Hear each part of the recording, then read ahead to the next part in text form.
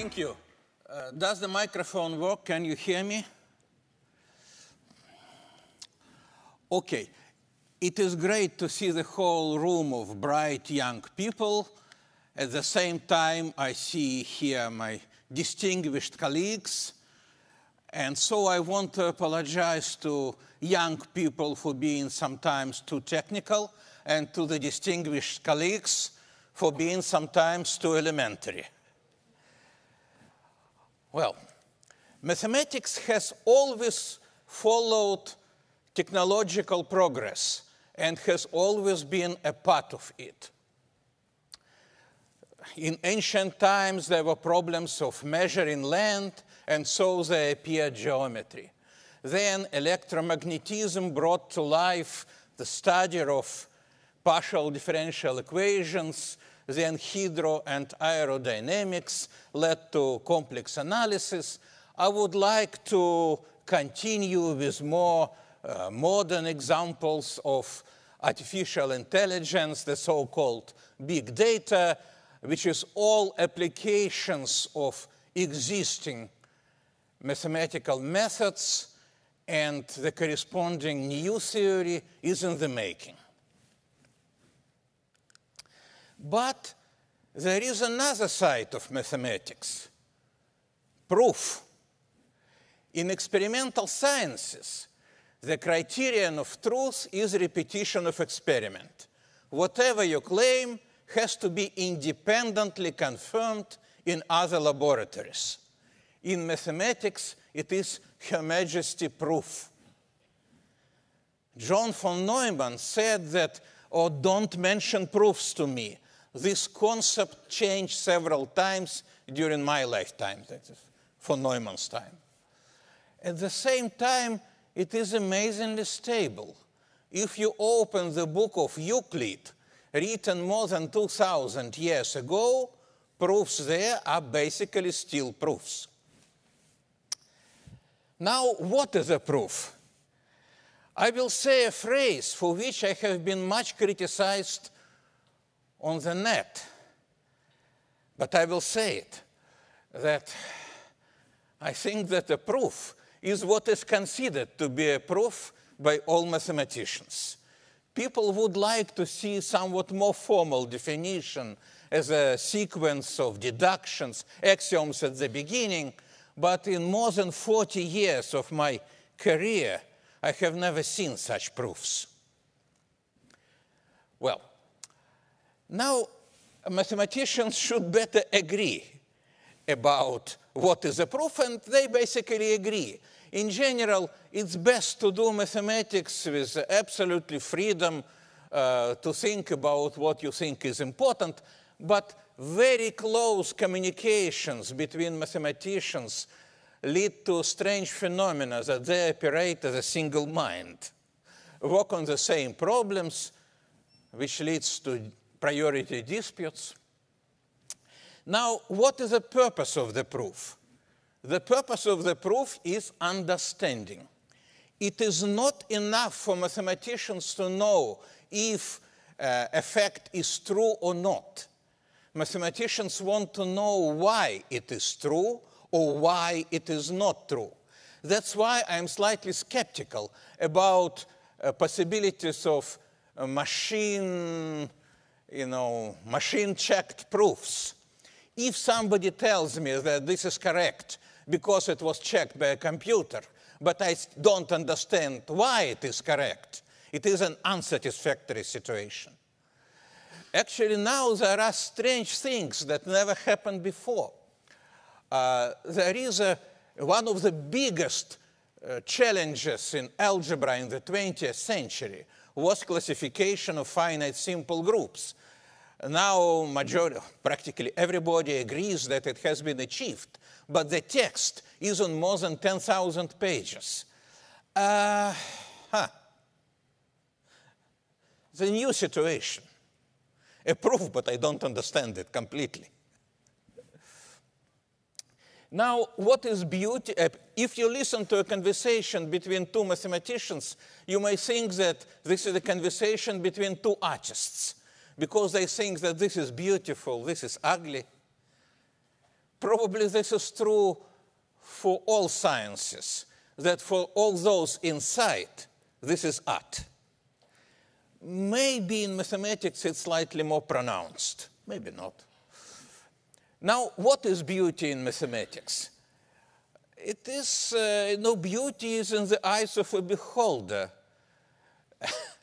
But there are some general features that mathematicians like to see in what they call beautiful. For example, a simple statement and a complicated and deep proof, some unexpected ideas that come from a different area, and generality when the same ideas in different form appear in different contexts. The golden standard of beauty in mathematics is Galois theory. Now, this is supposed to be a picture, a portrait of Évariste Galois, a French teenager who was killed at the age of 20.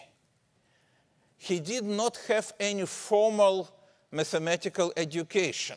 He failed entrance exams, and people who knew him later said that that might have happened because he understood mathematics much better than his examiners and never made any attempts to hide it. Anyway, the night before duel that led to his death, he wrote a very detailed mathematical letter to his friend. And so his mathematics stayed with us. And by the way, this is nonsense that this is a portrait of Galois. You can find it on the internet. But nobody knows how Galois looked. He was a teenager who was not interesting for anybody. Who would make his portrait? And there were no selfies at that time. So we don't know how he looked. I will say a few words about what he did.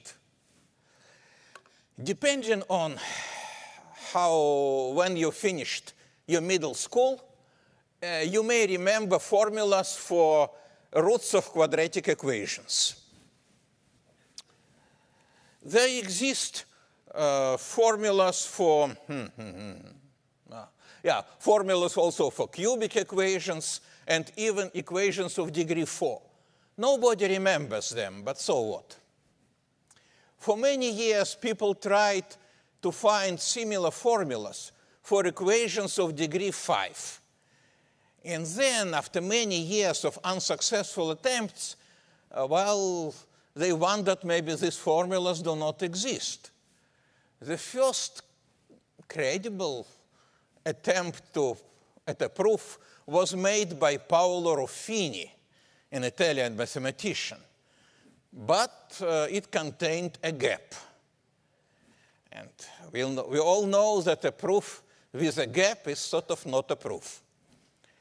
For all his life, he tried to patch this gap unsuccessfully. Still, there were many very interesting ideas there.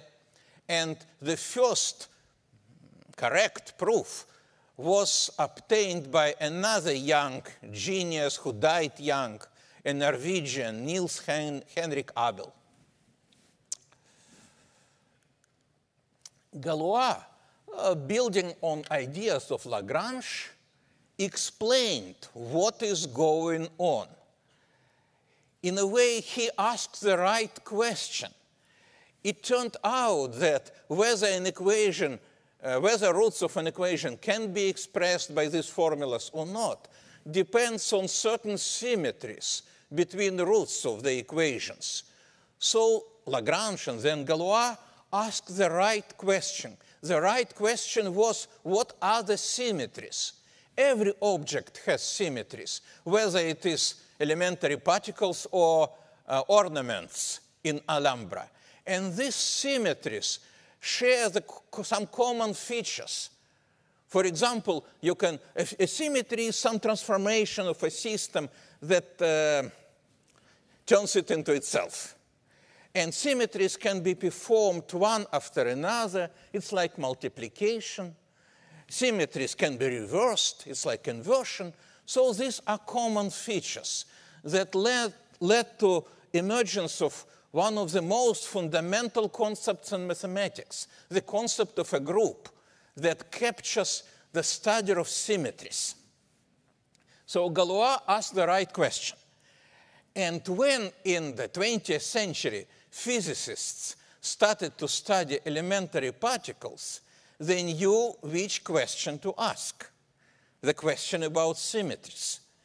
Now I will quote from Sheldon Glashow.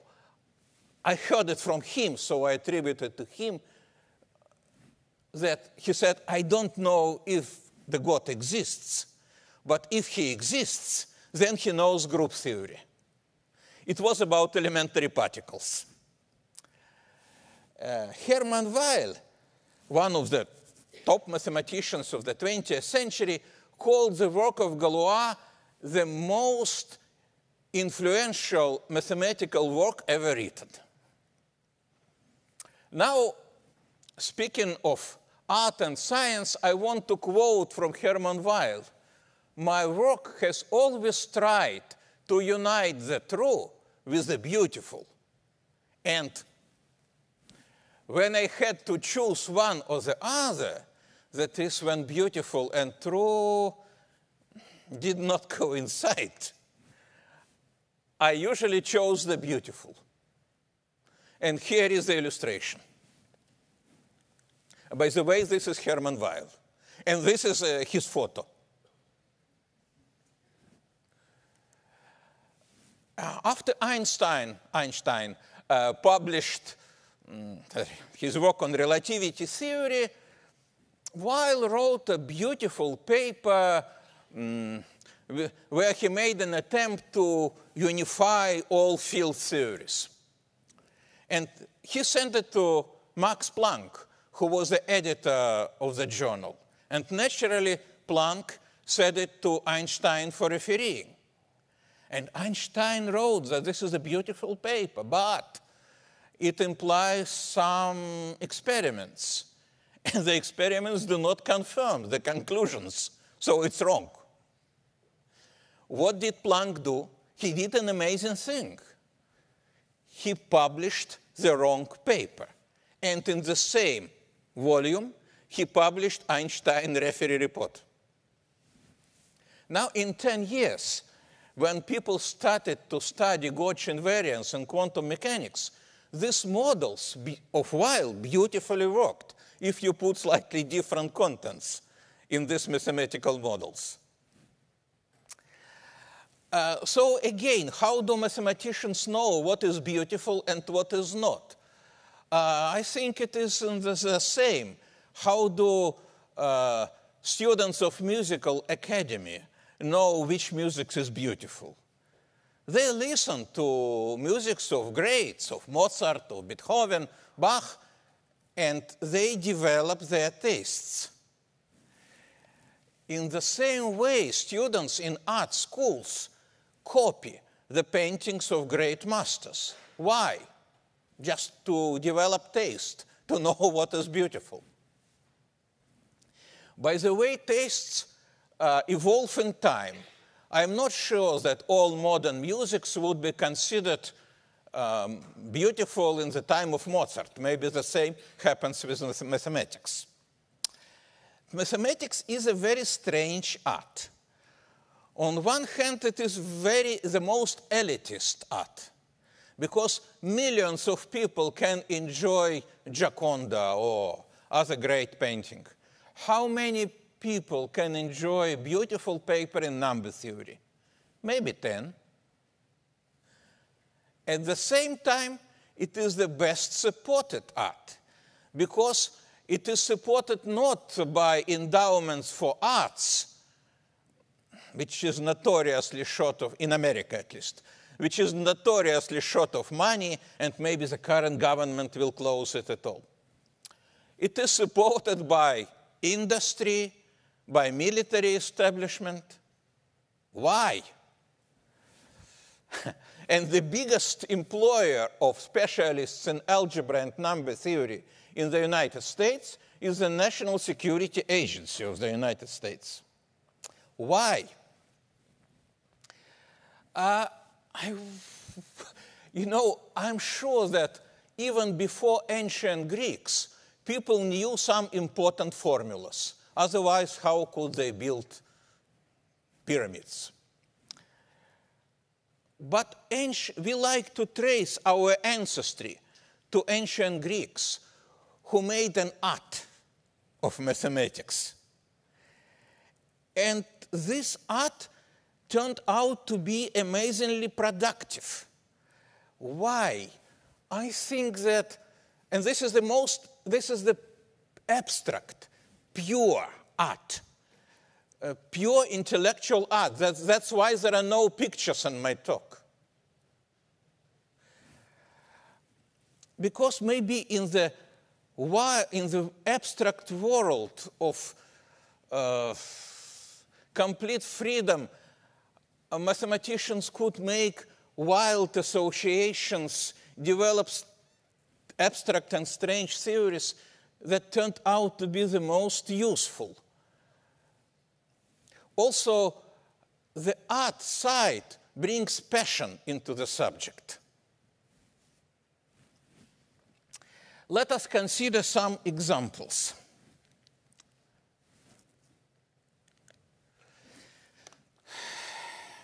Évariste Galois developed the theory of finite fields. Now, we all know real numbers and complex numbers. What is good about them? You can add these numbers, you can multiply them, you can even divide by a non-zero number. And Galois invented finite systems that enjoyed all these beautiful properties. By the way, I don't know why he did it. I understand why he worked on solution of equations and radicals, because at that time everybody worked on it. But why finite fields? A joke of a genius. The simplest example of a finite field. If p is a prime number, then you can divide by it with a remainder. And possible remainders are 0, 1, 2, up to p minus 1. So there are p remainders. Okay. You can add them, and you can multiply them. But if you take two of these numbers and add them, it may happen that the sum is bigger than p, so it's no longer a remainder. So you have again to divide it with and the remainder is declared to be the sum or the product. So if p is equal to 5, then 2 plus 4 is equal to 1. Because it is 6, and the remainder of 6 modulo 5 is 1. 2 times 4 is 3, by the same logic. And these objects have the same nice properties as real or complex numbers. Now, let's consider some applications. A message is usually a sequence of zeros and ones. 0 and 1 are remainders modulo 2. So they are elements of the Galois field that consists of two elements. Now, those of you who had a course of linear algebra recently may remember that an n-tuple is an element of certain vector space. So a signal is an n-tuple, therefore an element of a vector space. Suppose that you sent a satellite, and the satellite sent you a message. And in the process, there are noises, and what you get is not what was sent. So how can you guess what was sent?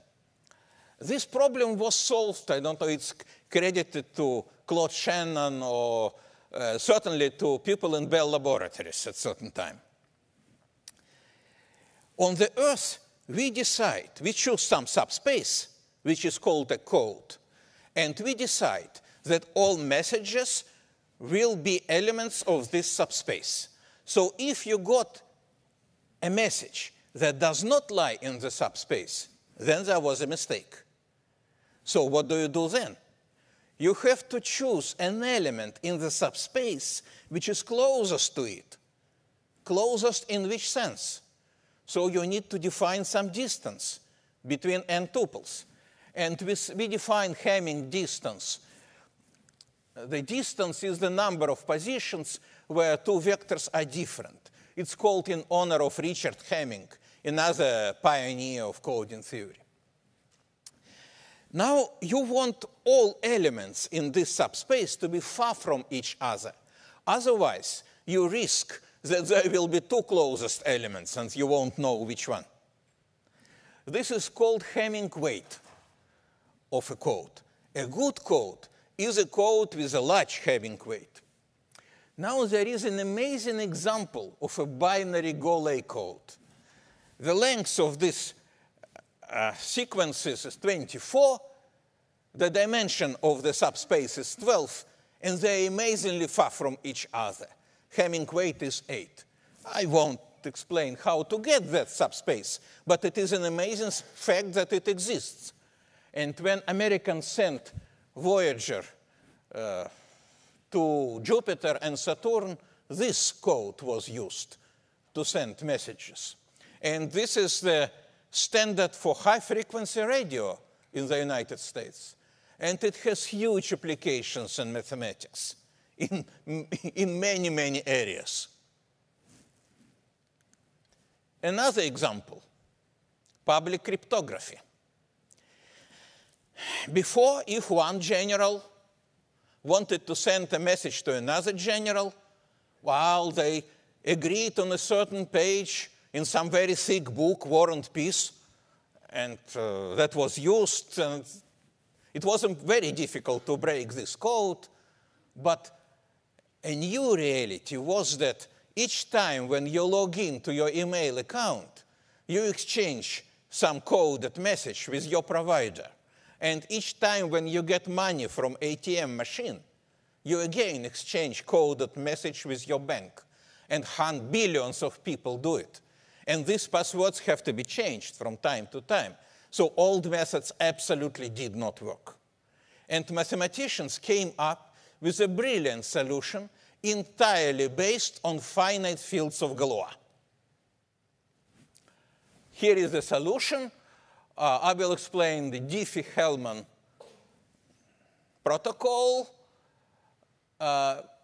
Even before it was discovered within the National Security Agency, naturally was not published.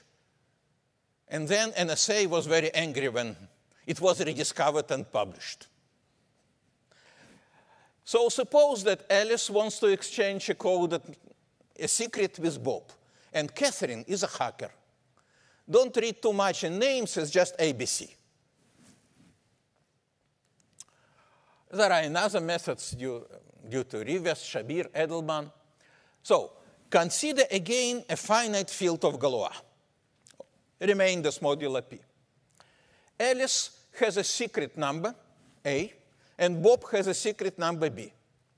Galois proved that if you throw away 0 from this finite field, then the remaining P minus 1 elements, well, for those of you who had course of abstract algebra, it's a cyclic group. I said that group is one of the most unifying and basic concepts in mathematics. If you go to a deserted island in the ocean and you are allowed to take only 3 mathematical concepts with you, think about group. So let G be one of the generators. Alice takes G to the power A and sends it to Bob. Bob gets G to the power A, takes it to the power of his secret number, and gets G to the power AB. Bob sends G to the power AB to Alice. Alice gets it to the power of her secret number and gets the same element. So they share this secret. What about Catherine? Catherine knows G because everybody knows G. She knows G to the power A because Alice sent it to Bob. She knows g to the power b because Bob sends it to Alice. But in order to know g to the power ab, she needs to know a and b. If these were real numbers, she would take a calculator, take a logarithm, and that would be it. But these are not real numbers. These are elements of the finite field of Galois. And that leads to the problem of discrete logarithm. And so far, there are no good methods to solve it. Again, a very strong player, like a state, with very strong computers, can do it just by exhaustion. But if you're an ordinary person, who would do it to you? If you are not an ordinary person, you would protect your secrets better. Okay. Another application, which is used, by the way, in iPhones. In 2001, the National Security Agency announced a competition for the best encryption system. The competition was won by two Dutch mathematicians, Demen and Ridgeman, and it's called Rijndael. The message is 4 by 4. Okay, we all know that bit is 0 or 1. A byte is a sequence of 8 bits. So how many bytes do we have? 2 to the power 8, 256. Galois proved that for every finite field, the order is a power of a prime number. And for every power of a prime number, there exists exactly one finite field of that order. So there exists a field of order 256. We send 4 by 4 matrix over that field. How do we encrypt it? Oh, we do usual procedures, add one row to some elementary transformations, we add keys, but at some point we do something very strange, the so-called S-box. You know, without S-box, this method wouldn't win a competition. We invert all elements. It's a field you can divide. What if some element is equal to 0? We say the inverse of 0 is 0. Why do we say that? It's related to the question, how do we invert? Again, those of you who studied abstract algebra and maybe remember Lagrange theorem know that in a finite group, the inverse is a power of order of the group minus 1. In this case, to find the inverse of an element A, you have to take it to the power 254, and 0 to any power is 0.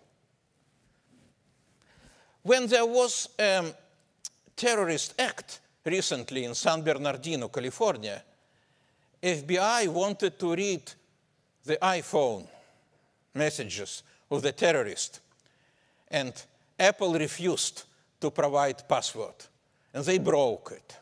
But that's a very strong player, state. Another example.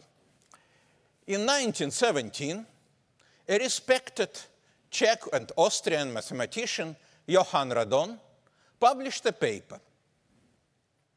How to recover functions on a plane by values of integrals along segments.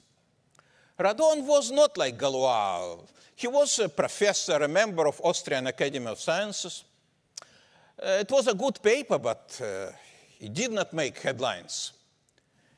And then in 1970, Cormack and Hounsfield invented tomograph and got Nobel Prize for it. And this tomograph was entirely based on formulas of Radon.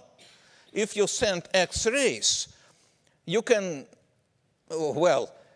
take indifference of a certain function at the input and output, you measure the integral of density. And using Radon's formula, you recover the picture of density, and you can see the inside of your brain or stomach. But too much X-rays is not good for some people. For example, for pregnant women, it is certainly not good. And there were ideas to use ultrasound instead. But ultrasound is weaker than X-rays. It does not go straight. It goes along certain curves. But there are no radon formulas that would recover the function by integrals over these curves. And therefore, by the way, this is the photo of radon. And therefore, ultrasound tomography is much weaker. It's purely a mathematical problem. Another application of tomography is geology. You try to see below the Earth. Now, my last example, how to build a good network. A network is a graph, finite graph. Certain vertices are connected by edges. A good network is a highly connected network. Now, for a subset of vertices, its boundary consists of those vertices that do not lie in the subset, but that are connected by one edge to some element from that subset. So if you think of these vertices as electric nodes and give current, it spreads from a subset to its boundary to next boundary and so on. And a good network is a network where it spreads fast. How can we measure it? A graph is called an epsilon expander is for every subset which contains less than 1/2 of all elements. I will explain why.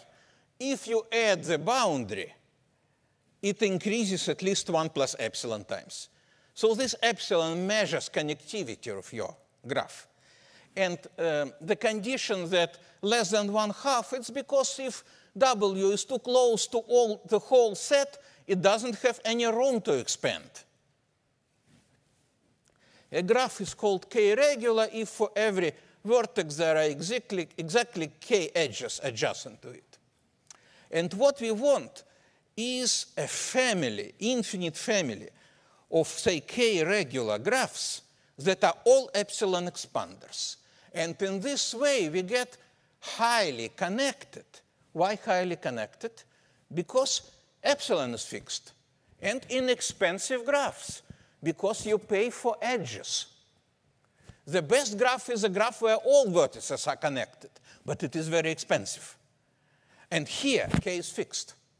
So in this way, you get huge, inexpensive, and highly connected graphs.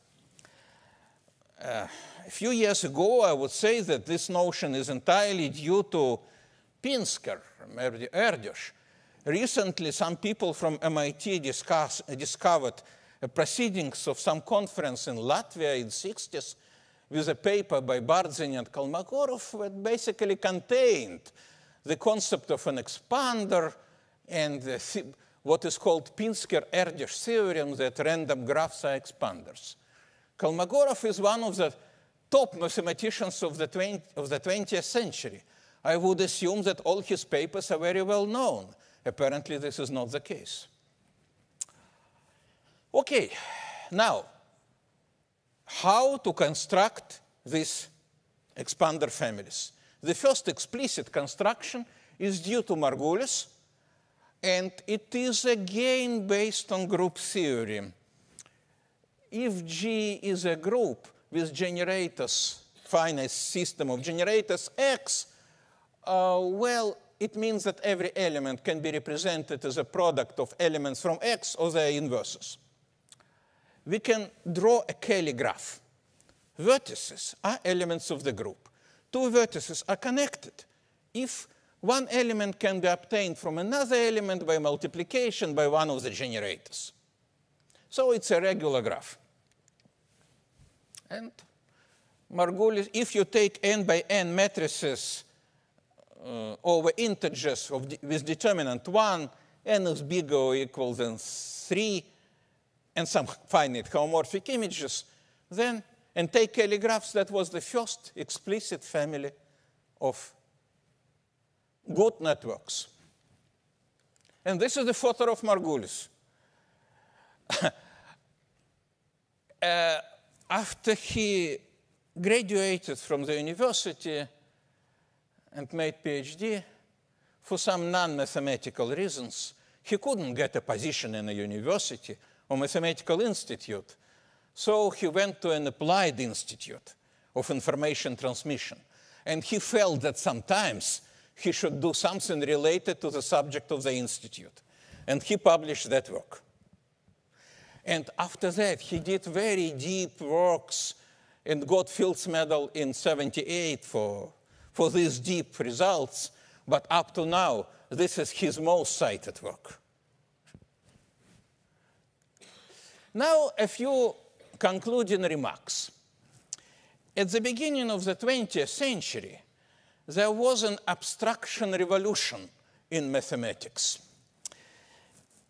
Mathematics was reformulated around some highly abstract notions like homology, group, manifold, and so on. And that was a revolution of necessity, because the border of mathematical knowledge became so big that it became, Einstein explained why he chose physics over mathematics. Because he said that he could be in command of the whole subject in physics, but every narrow area of mathematics could consume all his life. And if forest becomes too thick, you have to look at roots. That's why mathematics became highly abstract. But it created a problem. It split into applied mathematics and pure mathematics. Before, this question never arose. Nobody would ask if Euler or Gauss were pure mathematicians or applied mathematicians. In some universities, this divorce was formal, Department of Pure Mathematics and Department of Applied Mathematics. In some universities, not formal. So there is a temptation for grant-awarding agencies to support only applied mathematics, useful. But all these mathematicians that I mentioned before, Galois, Radon, Margulis, even Jim Simons, the financial guru and founder of Renaissance Technologies hedge fund, would say that they are pure mathematicians. So mathematics is like a plant. All parts are interconnected. If you remove one part that you think is not needed, the plant may die. And here is a very example what happened to biology in the Soviet Union compared to mathematics. In 30s and 40s, the government decided that biology should be useful for agriculture. And they removed useless biologists. Well, at that time, removed means executed. So they removed useless biologists. As a result, in '91, when the Soviet Union disintegrated, there were neither biology nor agriculture. As for mathematics, they even couldn't understand what are these people talking about. And mathematical school was one of the leading schools in the world. So it is more correct not to split mathematics into pure and applied parts, but rather there is mathematics surrounded by applications. Now there are new challenges. Before physics had huge influence on development of mathematics, maybe these new technologies also will bring to life new mathematical methods, because challenges are huge. All big data is just, these problems were considered before, but not on this scale. Never people considered these huge matrices that even cannot be put to memory. So a matrix is an algorithm that produces an entry, and only with a certain degree of precision. It's a new problem. Famous physicist Eugene Wigner summarized it in the phrase, where every word has a meaning. He called it unreasonable effectiveness of mathematics. Think of it, unreasonable. So it should not be the case, but effectiveness. Thank you.